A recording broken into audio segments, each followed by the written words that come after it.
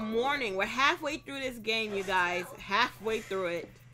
But yeah, I'm gonna keep going. How do I use this card though? And let me go find a way to make more money.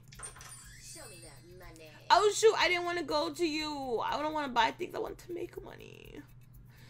Shouldn't you be out there trying to romance a classmate or something? Anyway, welcome. I'm too poor for everything except for a bloody tampon that's $1. I'm not gonna buy it. So I wasted pretty much a day. Well, yeah, I wasted a day. You know what my favorite thing in the world is? People who buy my stuff. Be one or be gone. She said be gone, thought. Okay, so I wasted part of my day, but it's okay. It's whatever. But I lost a chance with Scott. Oh, no, I haven't, because I can still hang out with him at lunch. Oh, but there's new people I haven't met. Like, I haven't met this vampire-looking chick. She looks like a Dracula. And this blue chick's eating all by herself. I kind of want to sit with her. Let me sit with the blue chick. You're just trying to enjoy a meal in peace when space untwists itself to reveal the interdimensional prince. What? Greetings, my love. Oh, it's a boy? I thought it was a chick. Hi, he's cute. We can't date him. What? He's good looking. And he just said I was pretty. And he's holding a flower. Is that flower for me? Most glorious hero. Thank the squid star I found you. I have been confounded by the most fiendish riddle. A riddle that has vexed me for days, nay, weeks. The riddle of how to change the ringtone on my new smartphone. This interface is most torturous than my palace labyrinth. For real, you grab the prince's phone, change his ringtone to butts, butts, butts. All about those butts by the Booty Bros. My hero, what seems difficult to me is trivial to you. And you even guess which ringtone I desired. A true all-time classic from the 6th dimension.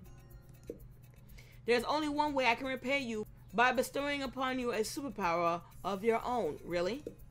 I can do that. I'm the prince of another dimension. I can do all kinds of crazy things you don't know about. All kinds of crazy things besides use his phone, apparently. And he really only gives you 2 superpower options. Telepath and ask that won't quit. Oh my god, you know we gotta go for the ask that won't quit. Ah yes, the choice of a true gentle monster. With a wave of his magic wang. Wait, what? The prince the prince imbues your ass with boundless work ethic. What? With his wang? What?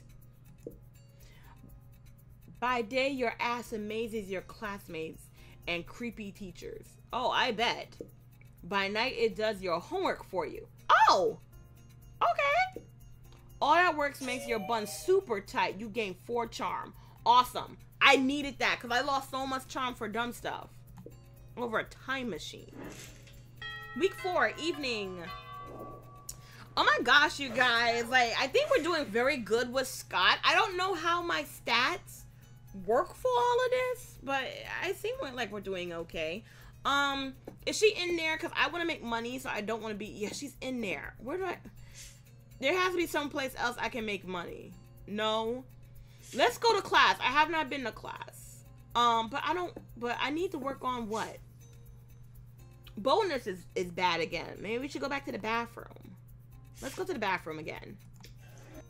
Okay, so we have no respect, but you don't stop there. You want the world to know how reckless you are for the rest of eternity. So you do some graffiti on the wall. No way. The graffiti says, I am bold as fuck, and you know what? It turns out the wall is a magical wall that grants wishes. That grants wishes. What a wall. A deep voice resounds from within the wall and says, well, not bold as fuck, but maybe a bit bold, and then you gain 2 boldness. Awesome. I needed that. Oh boy, that's an opinionated wall. Anyway, lucky you. I am lucky, actually. You're practicing your very best monster match when you hear the sounds of an argument. Please be Scott. Which is so strange in these sacred hallowed halls of education. Laugh out loud. LOL, JK. Can't you imagine? Lucky! It is Scott and Vera. Hey. Hooray! They made me their king, and they deserve the bestest, most wonderful king they ever was. Okay, so the furries did make him a king, and he's very still excited about this. Cool. And I'm going to work as hard as I can to be that king, no matter what it takes. Scott, you realize they're not cute little baby animals in need of a king, right? They're furries. I know they're furry, Vera. I'm the one who told you that. No, Scott, they're furries. It's a kink. Yes, Vera, there are many kinks in my plan. That's why I need to work them out to be the best ruler. Forget it. Yeah, seriously. Excuse me, did you say you need help being a good ruler? I know all about that. Being a king is so easy. As Daddy always says, only live peasants can stage a rebellion. Oh. Oh. Okay. Forgot, she's the genocide one.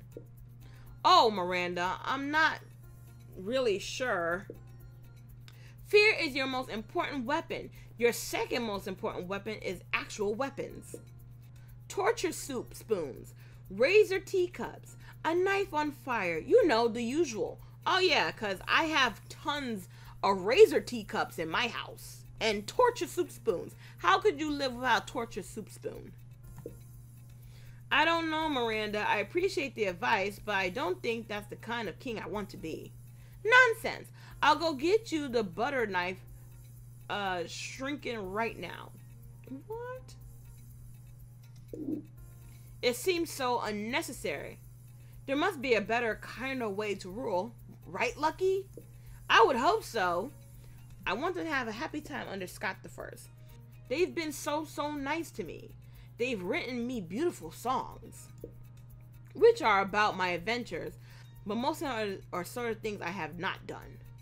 And they've made amazing drawings of me, which are very generous in their proportions. I just think they deserve the best leader. We could go with the taxes one, but then he would be giving them money. Oh, I bet you if we did that, we would get some money, because the flag doesn't help us. So let's see that if he pays them taxes, he'll want to consider us one of his furry people and then pay us taxes, and then we can get some money too. So let's try normal rulers, make their subjects pay taxes. But what if pay taxes to them? So not wealthy. Damn, he don't... Shoot, I really thought he was dumb enough to not realize. Paying taxes to my furries? Sure, that makes perfect sense. If our president paid us tax for leading us, I would definitely love that president. Unfortunately, you both are super poor, so you spend some time creating what you call Scott Super Fun Furry Dollars. Scott leaves all excited with some of your money.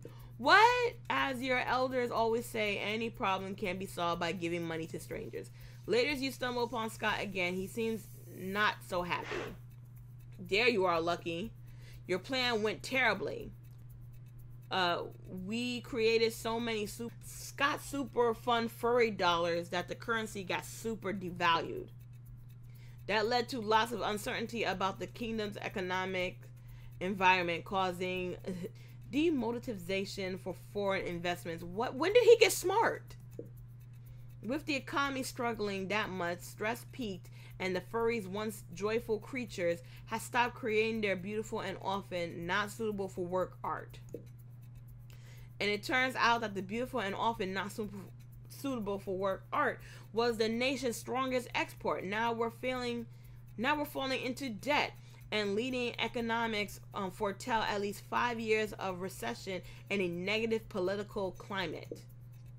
Damn the day we created those silly Scott Super Fun Furry Dollars. It was the demise of my kingdom.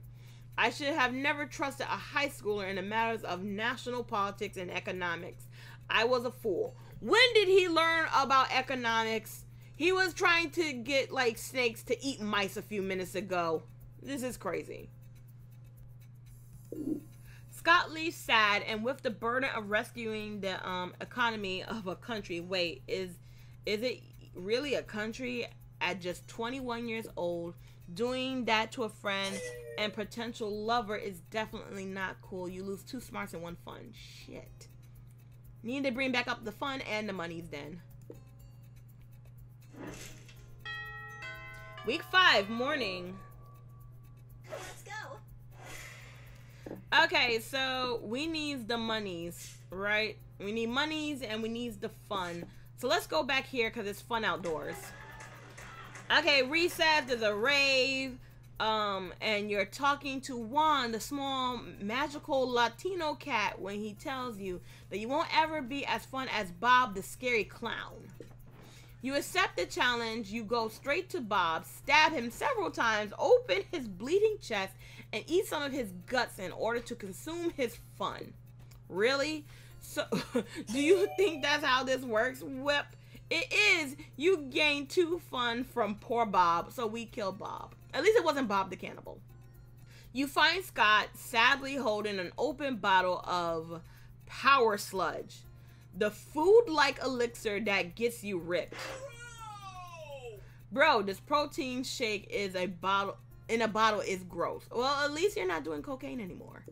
I don't even know what most of these ingredients are.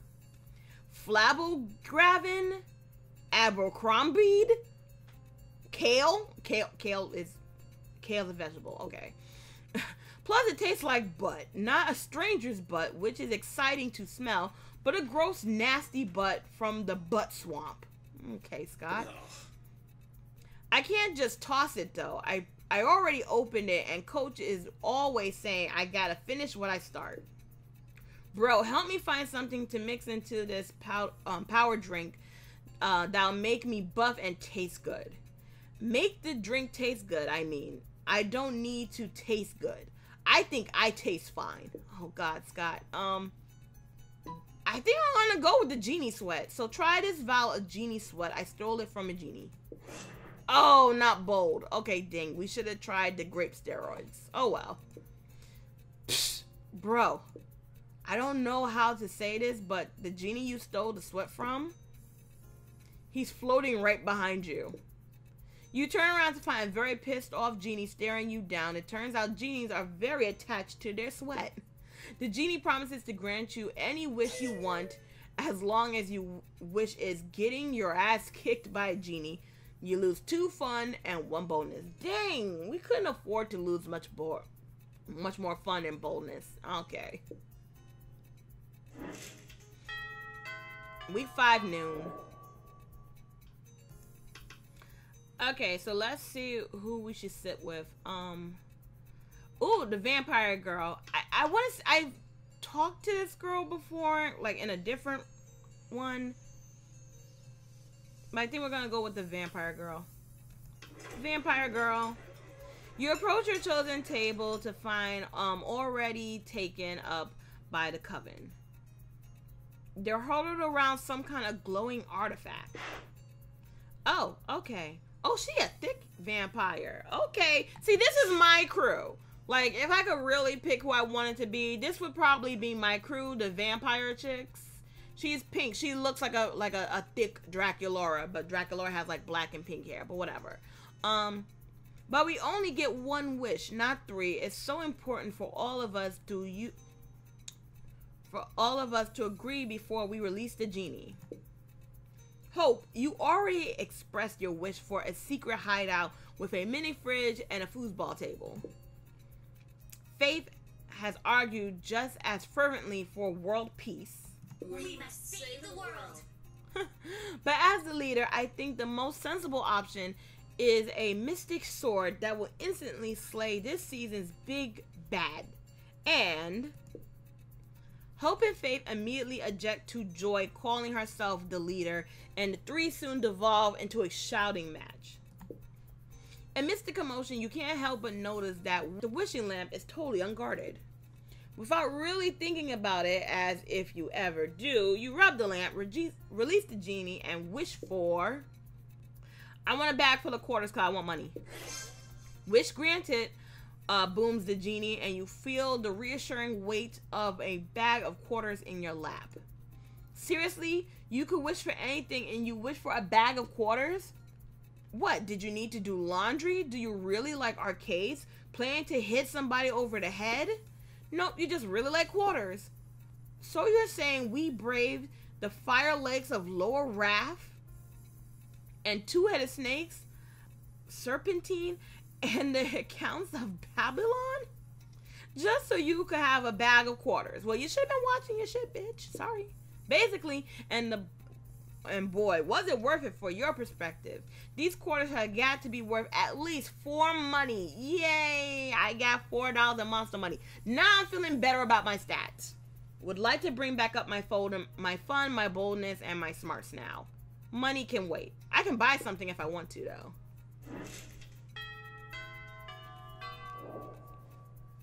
Let's go. Okay, so I haven't been to class in a little bit, so let's try to become smarter. That day you listened to your elders and learned valuable lessons. Sometimes after all the monster nonsense and the dating gimmicks, you forget that attending class is supposed to be the primary activity at this high school. You gain 2 smarts.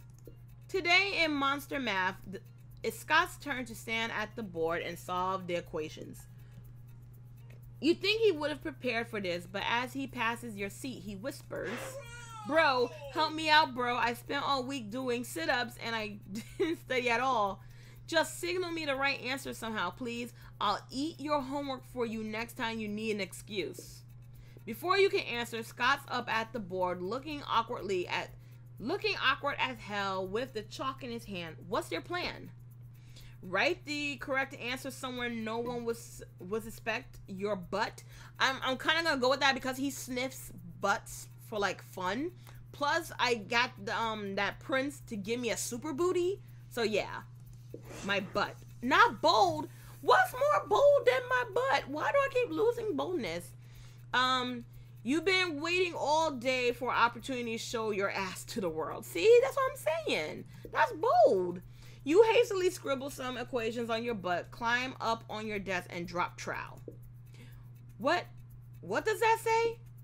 I'm sorry, bro, but I'm having a hard time focusing on your handwriting. Could you maybe write the answers on a less gross butt? Oh my god, that's so embarrassing. Our crush thinks our butt is gross. But we have a super butt. It's even super smart because it does homework. Suddenly, everyone in the class is critiquing your gross butt and your math. This class is a real pain in the butt. You lose 2 fun and 1 charm. Okay, you know what? I had some charm to lose. Definitely didn't have any fun to lose, though. This is bad. I need to go and be more fun now. So now it's morning. Great. Let's go. Definitely not going to class. I need to go party so I can be fun. Shoot, why are you at the store? Dang it. You missed me and my shit, huh? Worry no more. All this shit can be yours if you have the money. Not me, though. Okay. Can something here give me fun? Remember, those used to be cool. Now they aren't, but they're so ridiculous that they're still fun in their own twisted way. I need fun, so I'll take it. Too poor for the cocaine. Cocaine would have made me fun for sure. I'll take the glasses. Oh, did that give me fun? Did that give me a little fun? That gave me 10 fun. Oh my goodness, I could have been using my money all this time to buy me stats. So, is that why my charm is up? Because of the hype card? Can I use them still? I don't know. But I did that. That was awesome, though. Week 6, noon. Let's go. Okay, so definitely want to hang out with people I haven't hung out with before, or I have not hung out with in a long time. Don't want to hang out with Damien. I don't like Damien. Screw Damien. I'd rather sit with Coach. He might give me some horsey pills again.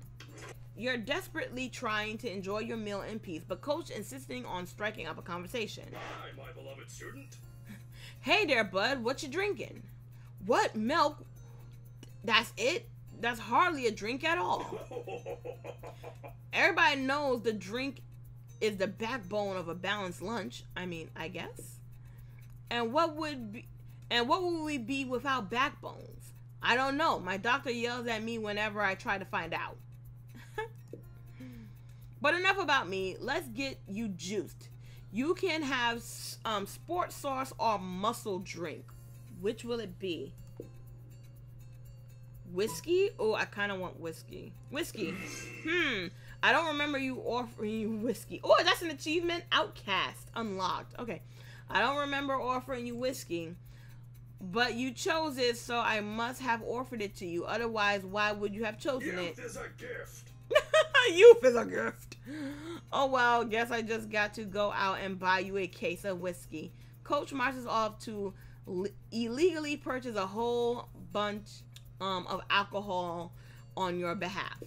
When all your classmates realize they can get Coach to buy booze just by asking, you become the coolest kid in school and you gain +4 fun. Awesome. Because I needed that fun and I lost my chance to become more fun because I clicked on the wrong chick. But I also need now boldness. So I need to work on boldness still. Apparently, I don't know how to make bold choices. I guess I'm not a bold person even in real life. So this game is like, you're not bold. Oh my god, one more event and then prom, you guys. Let's go. So this is it, you guys. We gotta make it count. I don't know where Scott is, but I think we've done enough impressive things to talk to him. So I'm just gonna try and fix my boldness by hanging out in the bathroom. And I'll try my best to be bold. Yep, we're in the bathroom. The day you visit the bathrooms to take a number 2. Don't worry, there won't be any illustration of that specific moment. Thing is, you make one of the boldest decisions in your life. You don't put paper on the toilet before using it. You look... Oh, look at that. Wait, what? Okay, look at you and your look at you, you crazy bastard. You gain 2 boldness, which is good, and probably +1 staphylococcus with a slight chance of +1 STD. That's ugh. At least we got boldness. Now we're just bad with money, but we have good stats for everything else. Scott strolls by, happily munching on something. Liam gasps at him, appalled. I mean, at least Scott's coming by. Like, this is our last chance to talk to him before the prom. Hopefully we don't ruin things. We always tend to pick the wrong things when it comes to boldness. What on earth are you eating, Scott? This delicious new flavor of Fangles potato chips. Maximum Ultimate Eats. Double Barbecue Massacre. That sounds good. I want some chips. Really? Because it looks like a raw, severed goat head inside of a cardboard tube. Oh yeah, I guess it does. Could've sworn it was potato chips. Still tasty though. Tasty. Does wanted environmental destruction sound tasty to you? I don't know. Is that kind of jerky? No, Scott, don't you realize that in order to harvest these goat's heads, Fangles and Co. decapitate millions of innocent goats every year? But what do they do with the bodies of the goats? Nothing. It's a horrendous, wasteful practice. Oh no, all those poor headless goat bodies running around and bumping into things. We need to stop them. Oh my god, they're not running around, Scott. They're dead. They're all dead. He said they're running around. Wait, really? I was just trying to make you feel guilty. I didn't actually have a plan of action. But if someone were to suggest one, write an extremely mean blog post, assemble an army of vengeful undead goat torsos. I mean, I feel like I'm going to pick the wrong thing, so I'm just going to go with the goat torsos. See? Not so smart. I lost the smartness because of it. Great. Ah, yes. Necromancy. The ultimate tool in the protesters' arsenal. You dig out your Abominations Against Nature 101 textbook and get to work. But soon, why are all the goats running into walls and trees and each other? Because they don't have heads, Scott, or eyes. Somehow our friend here didn't take that into account. Why did you let her do it if you knew it wasn't going to work? For the lulz, Scott. For the lulz. Yeah, I can see that. The lulz are at your expense. Literally, Fangles sues you for unlicensed necromancy. You lose 2 money, which I didn't have money to begin with, except for $1 and 1 smarts. Okay, so I lost 1 smarts. That's not so bad. At least I didn't lose any more boldness. And I lost 2 money, so now I have 1 negative money. So even if I was to somehow get money, it wouldn't matter. I mean, today's the last day before prom, so nothing matters anymore. The monster prom. Who will you ask to prom? Of course I'm going to ask Scott, because he's the one I picked from the very, very beginning. Ask Scott to the prom? Yes. Oh, that's a cute. Oh my God, I gotta get a picture of that. That's so cute. Let me get a picture of me asking Scott to the prom. Yay. Oh, is that my heart? You finally pluck up your courage and ask your beloved to go to Monster Prom with you. Okay, so I avoided Damien successfully throughout this whole gameplay because I don't like Damien. He was such a jerk to me when I played the first time around. But I think there was like that, the chick with like the hood. I didn't get to talk to her. That's unfortunate because I did like her character. But whatever. So he goes to Monster Prom with you. Huh? Prom? I don't know. Wait, what? You gonna turn me down now? You're nice and all, but I have a great sense of smell. And somehow this smells like a bad idea. So I should pass, bro. Sorry. You knew you should have taken a shower before asking Scott. Bro. Oh, epic loser achievement. Clearly this was too much for you. He turned me down? For real, for real? So I'm not going to prom. You abandoned high school and spent the rest of your life designing a robot for sex purposes. Unfortunately, as soon as your robot lover got true AI, it rejected you.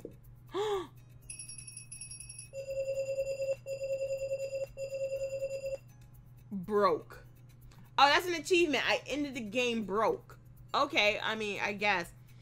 Here are my stats. Total run, 1 out of 22 endings. And I think I had 2 endings so far, which I didn't go to the prom. Lucky, most likely to devour her own children to survive. Wow, okay, Scott's quote. Life is like sports. Both are things and they have stuff in common. That makes me kind of sad. Like, I thought the first time that I didn't get to go to prom was kind of just like a fluke.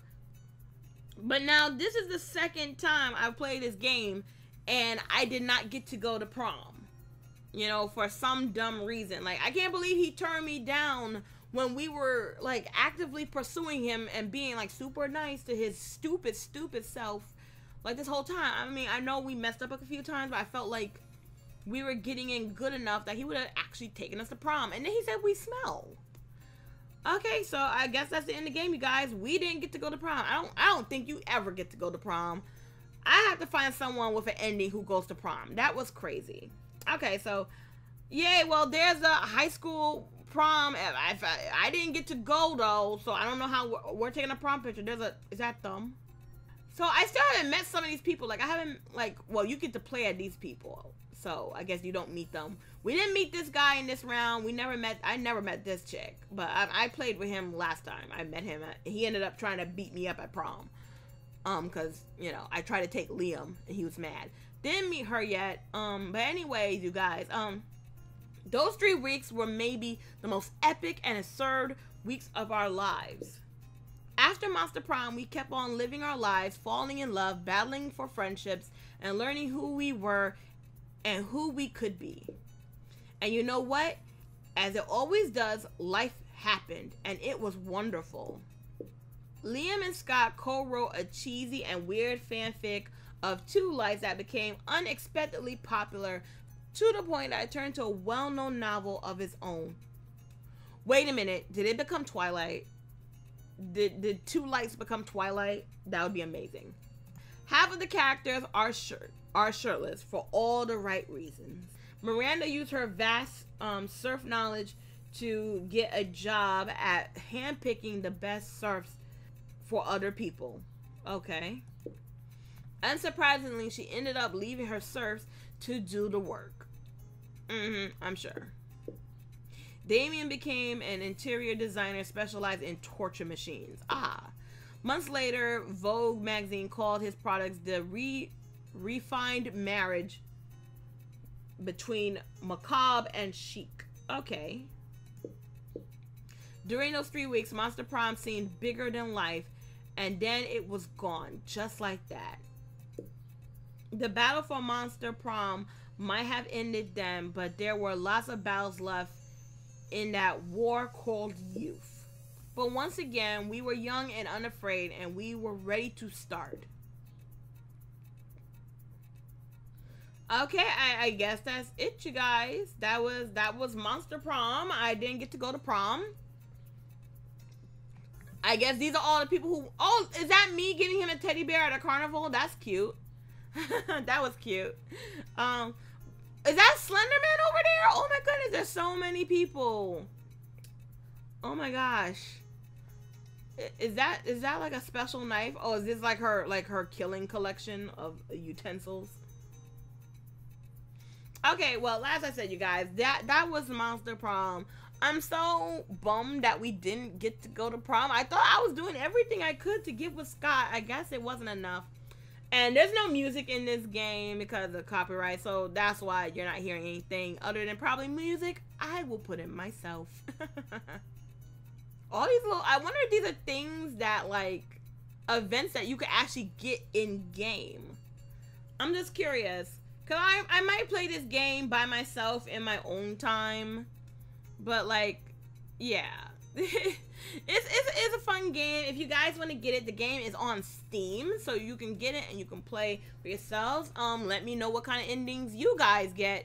Or if you guys have played this already, let me know what kind of endings have you guys gotten. Has anybody actually gone to prom? Because I would like to go to prom. Thanks for playing Monster Prom.